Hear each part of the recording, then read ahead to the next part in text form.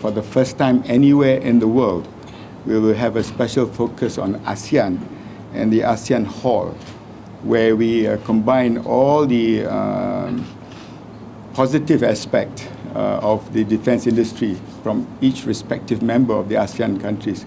In this exhibition is one example where we do not just have to rely on our own allocation, but if we're talking about stability and security of this region, the combined effort of all the countries in ASEAN could be an advantage to us all.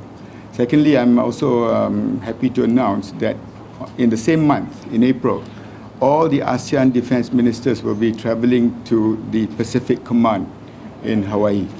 So this shows that the exhibition is very timely, because for the first time in our history, you've got a combined delegation of all the ministers of defense meeting up in the US Pacific Command, and which shows the focus that has been put into our region when it comes to current issues and current defense and security issues.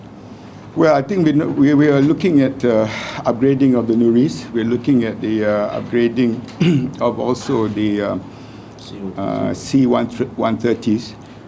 At the same time, there are things already in the works, which I hope we can leverage as the foundation of our defense industry. But it's not so much about procurement. It's about manpower. It's about having a direction, and also leveraging with existing industries in our neighboring countries. SMEO, for example, is involved with, I don't mind announcing, COLT with the Philippines. And if you look at ASEAN as the market for the M4 rifle, I think that makes it worthwhile for us to assemble it and get it going.